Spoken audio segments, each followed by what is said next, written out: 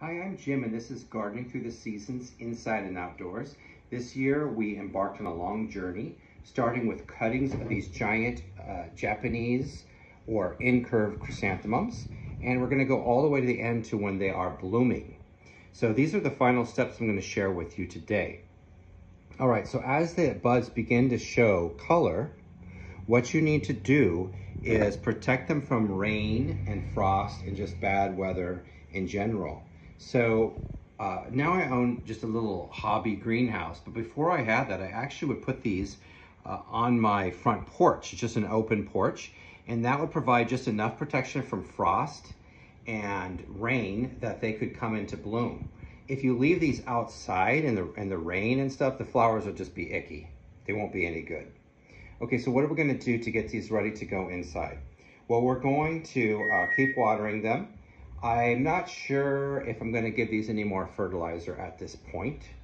You have to be careful with fertilizer. If you overdo things, it can actually drop the buds.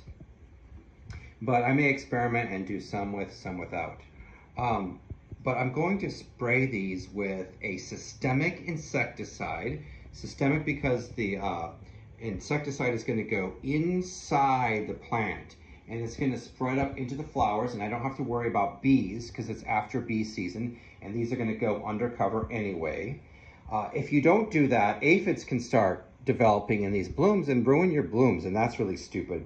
You also need to protect these from slugs, and so I may even, not at the same time that I spray it with a systemic insecticide, I may spray them with, say, malathion, and also put some slug bait out as well, just to keep the slugs under control.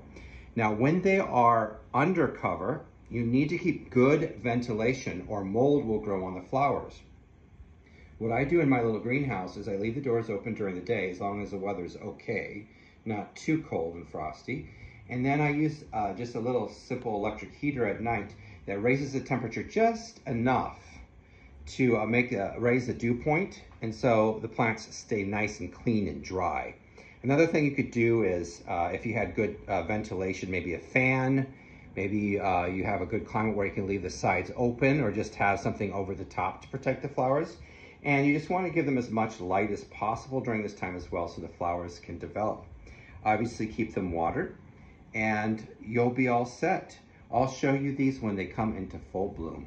Like my video, subscribe, and we'll see you next time.